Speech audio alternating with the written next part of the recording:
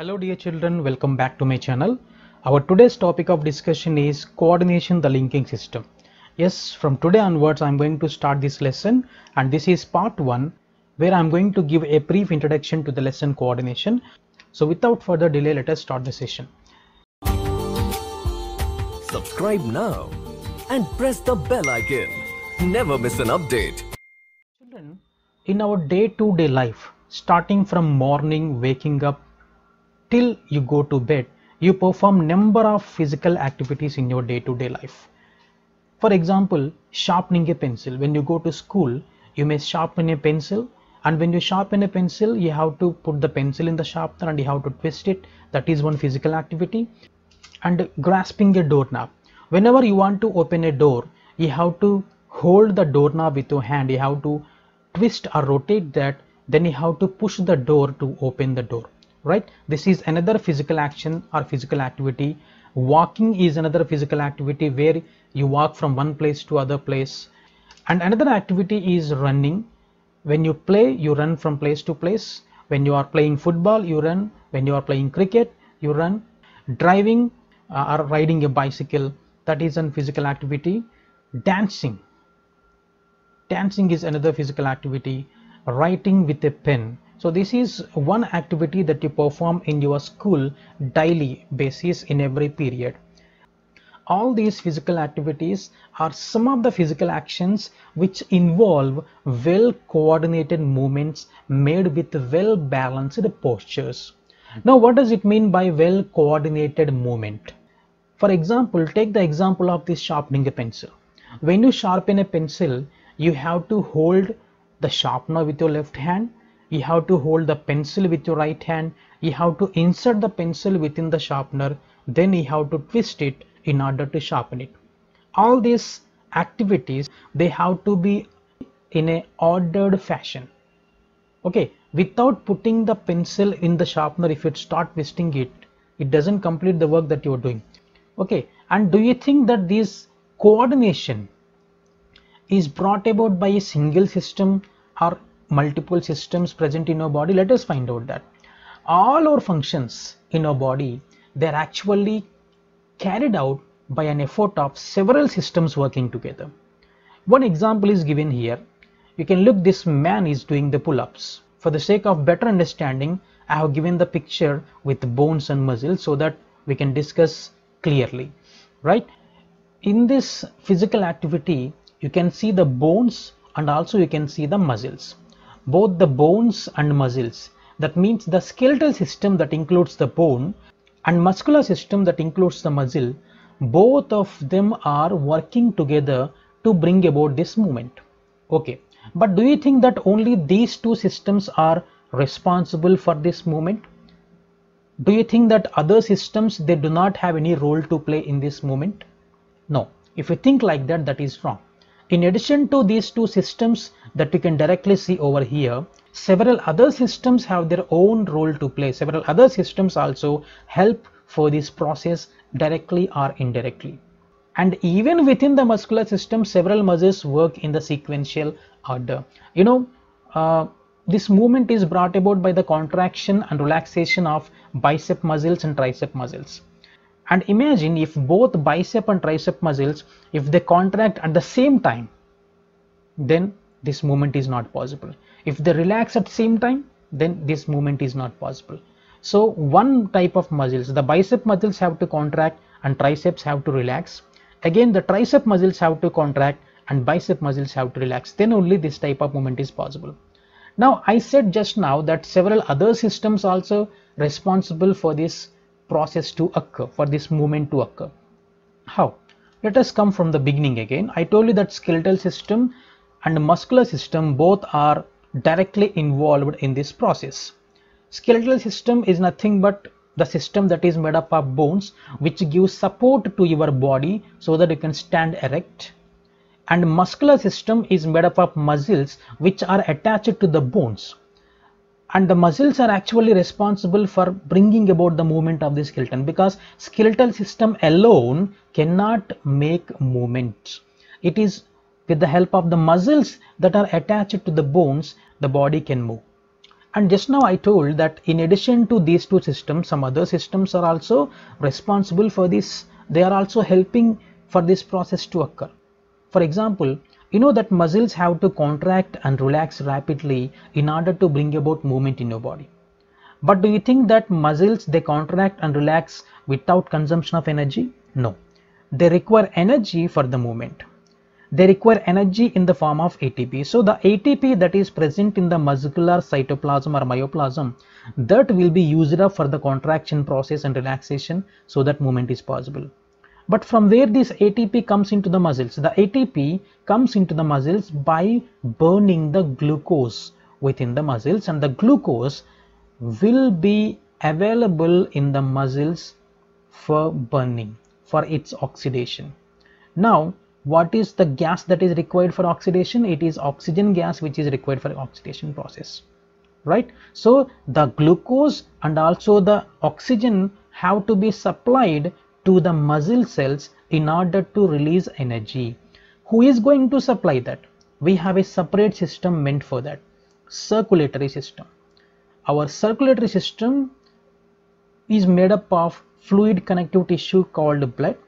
The blood now is responsible for taking or supplying this glucose, that is the food material for burning, as well as the oxygen to the muscle cells. Now another question is, from where the blood gets this glucose and oxygen? The blood gets the glucose from the digestive system. We have a digestive system that digests the food that you eat, right? When you eat the food, the carbohydrates, the complex carbohydrates, you have studied in your first lesson itself, nutrition.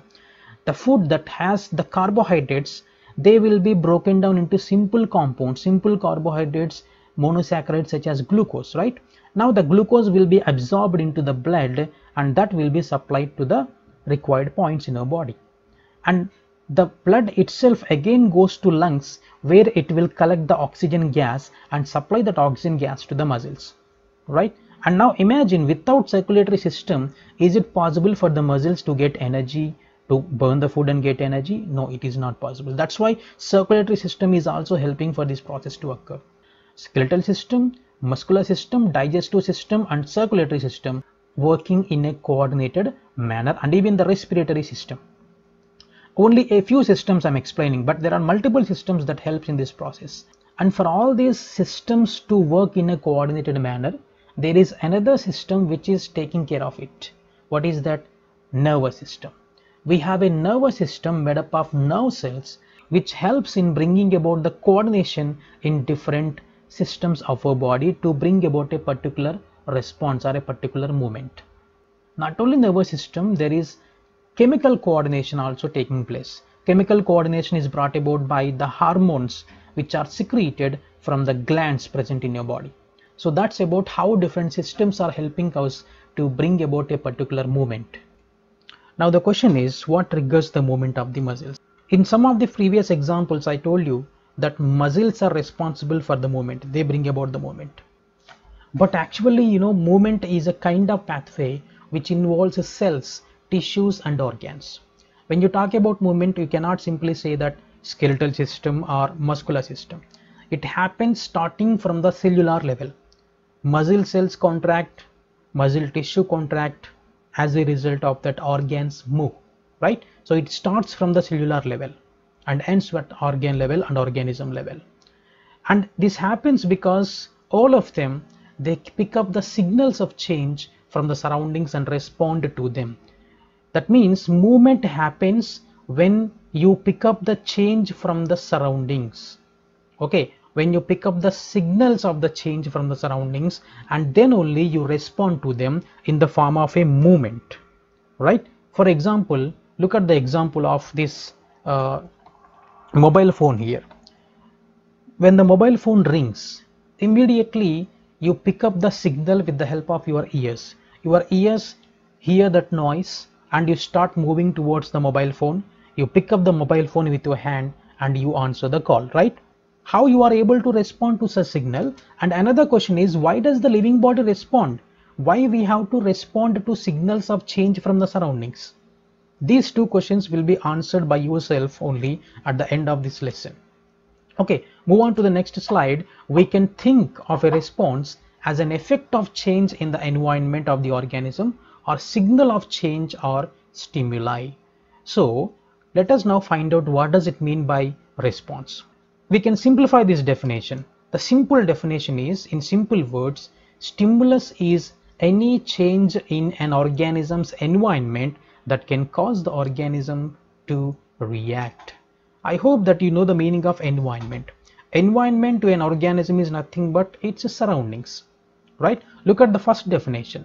We can think of a response as an effect of change in the environment. Effect of change, that means if any change occurs in the environment, if any change occurs in the surroundings of an organism, the response will be the effect of that change. Okay, and this change that occurs in the environment, this is called stimuli. I hope that you got the meaning of stimuli. The stimulus is nothing but any kind of change in the environment, and that change may be a sound made by a mobile phone. The change may be a huge noise that you hear. A change may be somebody's voice you may hear, right? All these are the stimuli and you respond to that stimuli. Okay, I hope that you got the meaning of stimuli, and in response to the stimulus only we perform these physical actions. The organisms make movement, right?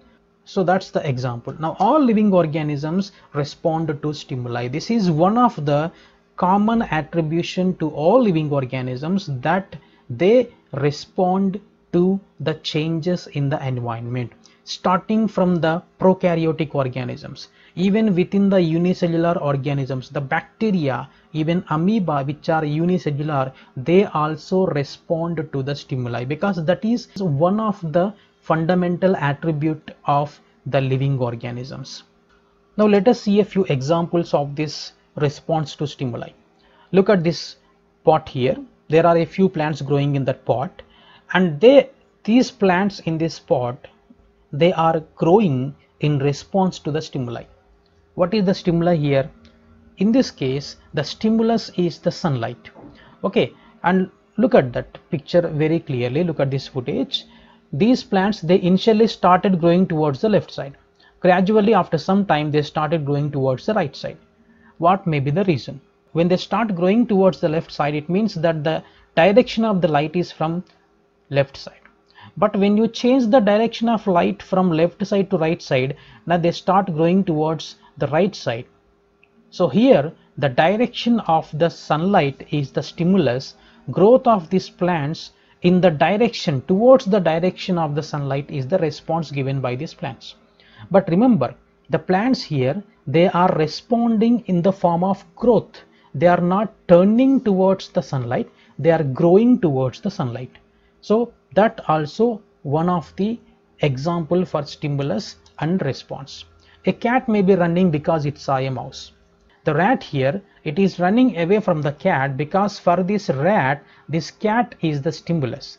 Okay, and one more example, we start sweating when it is hot and humid. You know children, you are well aware that when it is very hot, when it is humid, then you can see small drops of sweat accumulating on your skin.